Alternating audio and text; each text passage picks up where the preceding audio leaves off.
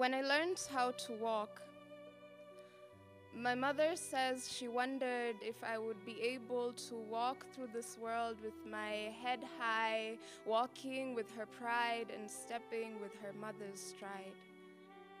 When I learned how to walk, my mother says she hoped that I would learn how to go the extra mile.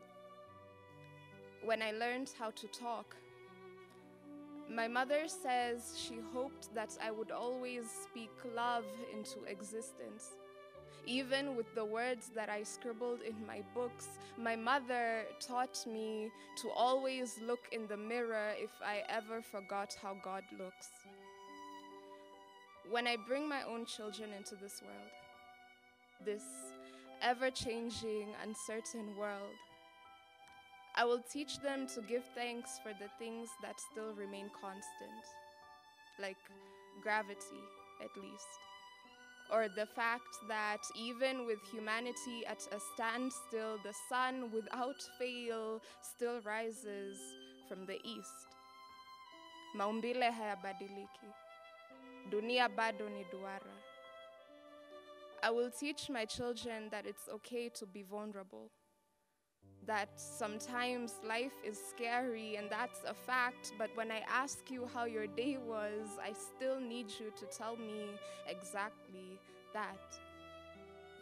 I will teach my children that love is a verb as much as it is a noun.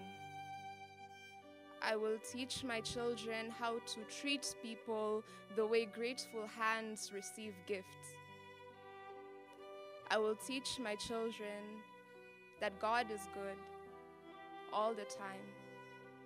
And all the time, sometimes all isn't good, but at least all the time, God is always on time. And I hope they understand me.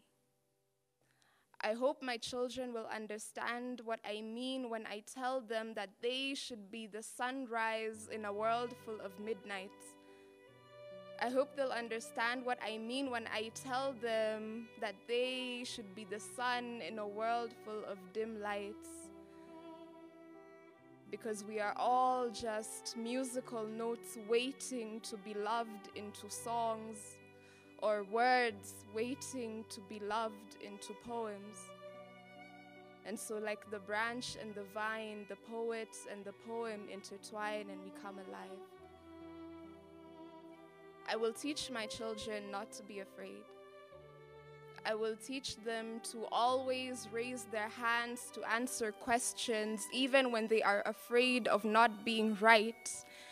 I will teach them, even in a world where they do not understand what's going on, to speak with the same conviction God spoke with when he said, "Let there be light."